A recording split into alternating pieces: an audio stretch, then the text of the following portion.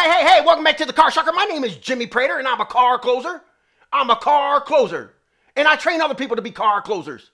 I train you to be professional car closers. That's what we do. And nobody's better than a car closer. That's what we do. We close people. We go in, we reach for the money. We get all the money out of their pocket, and we put it in our pocket. That's what we do. We love doing it. It's our drug. We love to close. Okay? We love it. Dealers, I want to talk to you about your 7, 8, 9, 10 car guys. Your 7, 8, 9, 10 cars guys. They just can't get over the hump. You know, the biggest problem with those 7, 8, 9, and 10 car guys, the people that are selling under 10 cars every single month, my biggest issue with them is trainers who are always putting them down.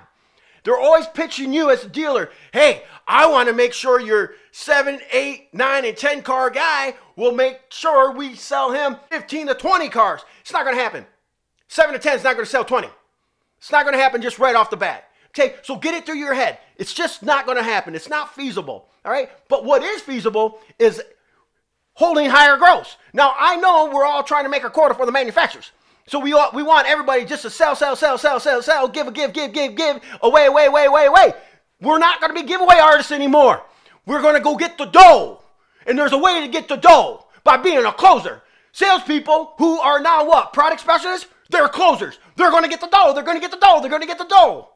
And once they get the dough, then they can go. They can go right straight to the bank. And then they're going to have smile from here to here. And that's what you want them to have.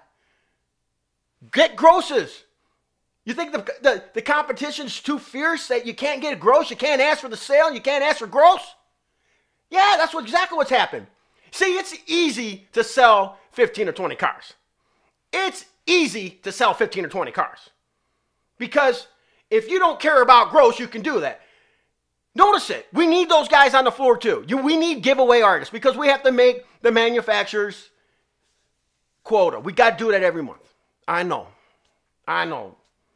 If I had a clown face on, it would be like this and like this. You know, because I'm about gross. I love gross.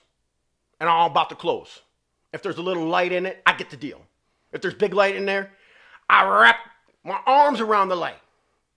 But see, what we need to do is we need to not worry about the guys that are selling under 10 cars a month. But what we need to do is motivate them to hold gross. How can we do that? Well, make sure we have the right closing process in place and make sure the desk guys are doing their job. They got to do their job properly or otherwise you're not making the gross. Are they cutting corners? They're going to need some training too. You're going to need some training how to desk a deal. Now the Car Sharker's got over 30 different proposals. Now you know what? Whatever you're comfortable with, use it. Because they all have the same thing in common, meaning your proposals. They all have your price, your down payment, your trade, and your payment. And then they have all this other Mickey Mouse stuff that you got on. I know. The Car Sharker's got 30 proven, outstanding proposals that we train on. Over 30. And they're developed by me. They're crazy. They're so good, they're crazy. I'm going to tell you how I develop them. When I used to do event sales, I was a closer at these event sales, and I would go back to the hotel room at nighttime, and I would try to think, how did I close that deal? How did that deal get closed?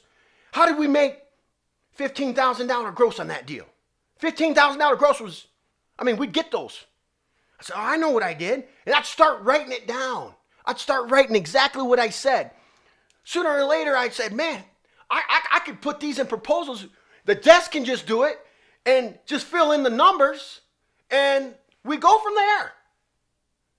Okay, so, but there would be people on the road that would sell 3 cars in 10 days and make a check, a big check.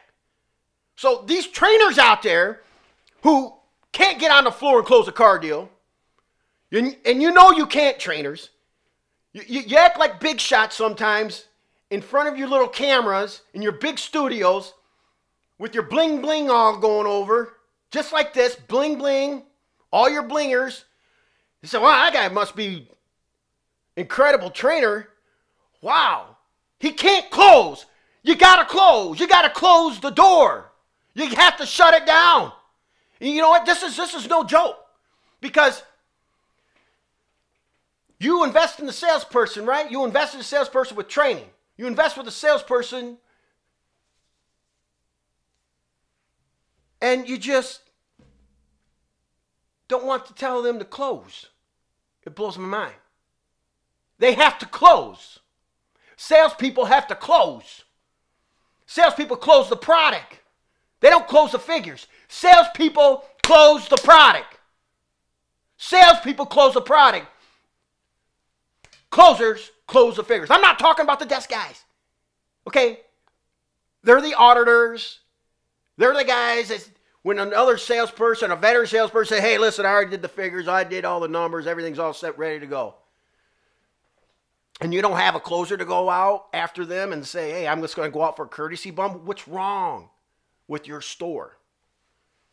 Every dollar, every month adds up. But let's get back. Let's get back to that salesperson that's selling less than 10 cars every month. 7 cars a month.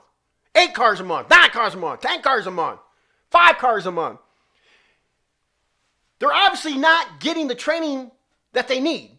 You keep telling them how many cars they have to sell to stay there to make certain bonuses. You know what? What about gross? How to hold gross. That's what we need to start focusing on with these salespeople that are selling less than 10 cars a month. Let's focus on gross. Okay, they're not going to, there's some people aren't going to get over that 10 car hump. So let's talk about gross. Because that's all they're motivated to do. They only want to talk to 2 customers a day. They're not great at following up. All right? We could still preach it to them. We could still hope that they're going to do it. Just like a customer comes in, what do they expect? Hope that they're going to get a good deal. Hope that they're not going to have an issue with a salesperson. See, buying a car is anxiety. But selling a car is even more anxiety. It's anxieties for these people. It's anxiety being on the floor, knowing that you have to sell a car to pay your bills. There's so much that goes into it, and we take it for granted. Managers, dealers, listen to me. You're taking it for granted. You got to work with the salespeople. You just have to. We need to make gross. We need to close. We need to close. We need to close. We need to close. We need to close. And that trainer that's in your store right now is saying, I'm going to make sure he or she who's selling 8 cars a month is going to sell 20. He's in fantasy land. That's what he is. He's in fantasy land. Tell him to go to Disney World because he's in fantasy land. That doesn't work out like that. Those trainers out there say, oh yeah, give me more money, dealer. Give me more money, dealer, and I'll make sure your green peas sell 20 cars a month, 15 cars a month, 12 cars a month. Then they do this whole mathematical figures to you. They throw that stuff at you. Come on. We know that's not true. And then they train you on this, the matrix system. Here's how you're going to present numbers, the matrix.